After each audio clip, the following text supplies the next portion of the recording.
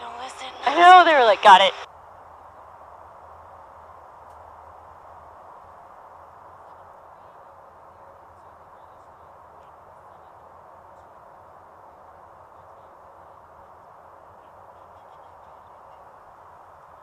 Gas, right? I'm like, I was talking so much smack about radio etiquette. Anchor's coming left. At least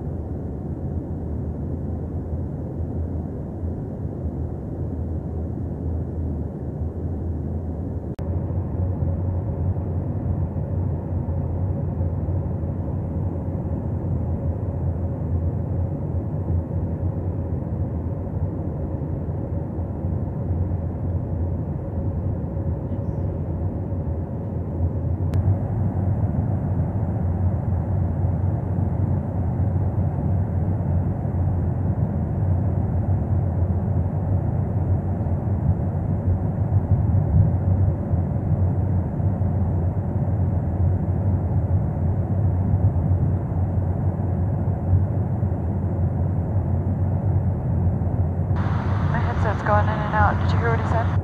He said he just copied you. Okay, great. Said nose pulse, which is safe.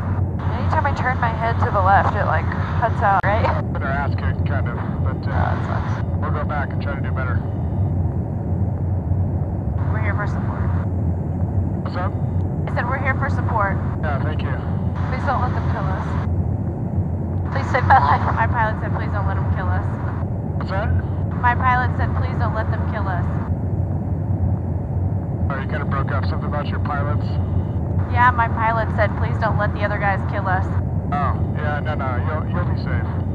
Okay. Coming left. Do they want any more? That's 4K. Tanker's coming left and that's 4K. Are you good with that?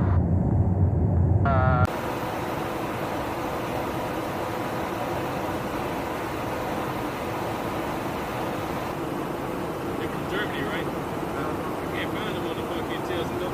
Ah, shit.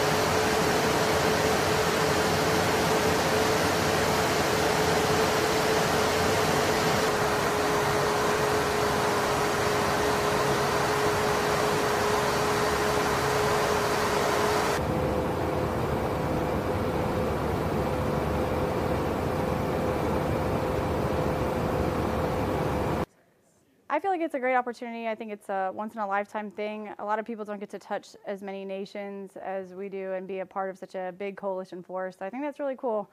It keeps our host nations and all of our allies together and bonded.